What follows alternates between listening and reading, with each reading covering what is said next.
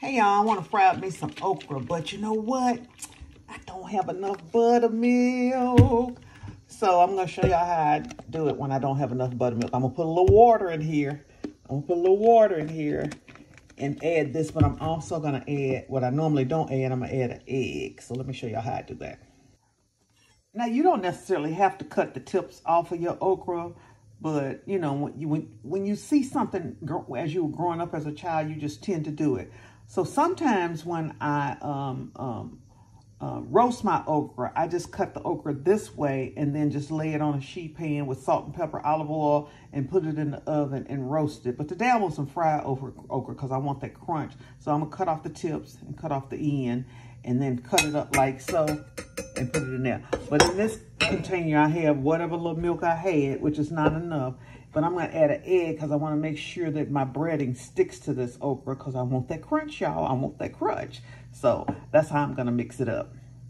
So I've got the egg in here and I've added a few shots of hot sauce. Use whatever kind you have. I'm going to mix this up and then get this over on the okra and let it soak for a few minutes. And then because I don't have any fish fry, I got to make my own frying stuff. So I'll show you how I do that also. Looks like I'm almost out of cornmeal too. So I got a little cornmeal and just a little flour. I didn't measure it. I bet that's probably about 1.5 cups of cornmeal to about 1/2 cup of flour. I'm guessing. I'm just using my eyeballs. I'm gonna mix that up and I'm gonna add some salt, pepper, and cayenne to this. And then I'm gonna taste it because that's how you know how it's gonna taste, y'all. That's what people miss out on. They won't even taste their breading. Once you get your seasonings in your breading, you get it mixed up real good and you make sure you taste it. Taste it because however it tastes here is how it's gonna taste when it gets on that okra. Okay? Okay. So after you get all your spices mixed up, whatever you're gonna use, you taste it. And it's spicy and it's got enough seasoning, salt to it. It's got the pepper to it. You should be able to taste all the spices that you put in here and it's good. All right? All right. So this is kind of what I do after I get it breaded, and all of them are not perfect, but that's okay. You just get the breading on where you can, and then get your oil heated up, and then start dropping them in the fryer. Okay? Okay. Do I need to go to the grocery store?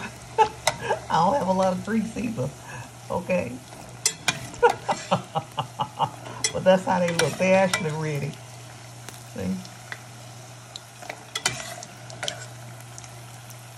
And on a couple of them, all of the coating didn't take, and that's okay, y'all. It really is okay. Calm down, okay? Okay. So what typically happens with me is that as I'm frying okra, I start to eat okra. And so, when it's time for the display, there ain't much okra left. Now, when you fry okra, you want to make sure, that's good. If you think it's cooking too fast, that you adjust your heat. There's nothing wrong with adjusting your heat and moving the okra around a little bit, okay? Okay. Here we go, y'all. That's our fried okra.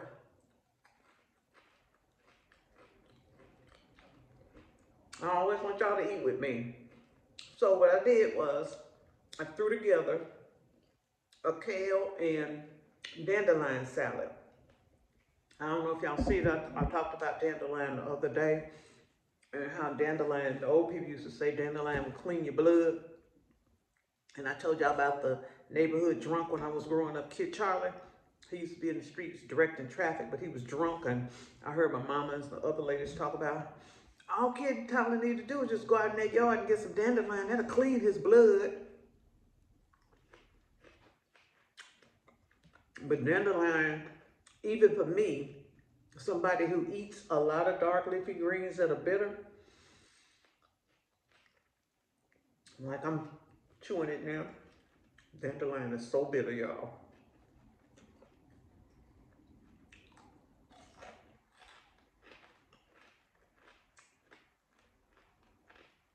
The okra does its job because what you're wanting from the okra is the crunch. That's what you're wanting. So I made the salad. Dandelion, kale, and just some red onions with a squeeze of lemon. Now, y'all also know I am not a believer in massaging greens. I don't believe you have to massage kale, collards, any of those dark leafy greens. All you gotta do is squeeze some acid on, like a lemon or lime, and let it sit for a few minutes, and it will cut that bitter bite. But ain't nothing cutting the bitter bite of dandelion, nothing. So you gotta grin and bear with that.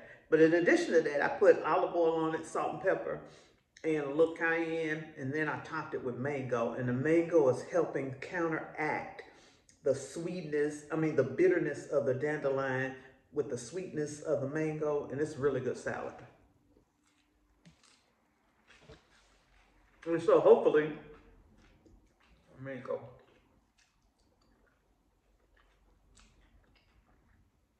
I'm cleaning my blood while I'm also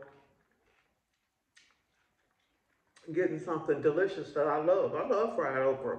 I love fried green tomatoes. I just had fried green tomatoes the other day out at a restaurant. I love them. But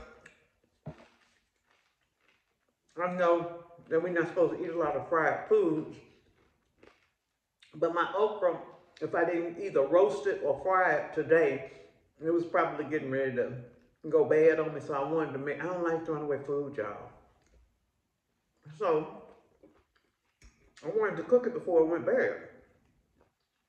And I didn't feel like roasting it, so I wanted to show y'all how to fry it real quick. Even when you don't have fish fry, even when you don't have enough cornmeal, even when you don't have a whole bunch of oil. Because I fried it in all of those conditions. I'm pretty much out of everything. But I fried it, it turned out perfect, and this is a delicious salad that I'm getting ready to go enjoy. So that's what I wanted to share with y'all today. It's good. Y'all go out and make it a great day. And I will see y'all on the next video. I'm Val Taylor. Bye now.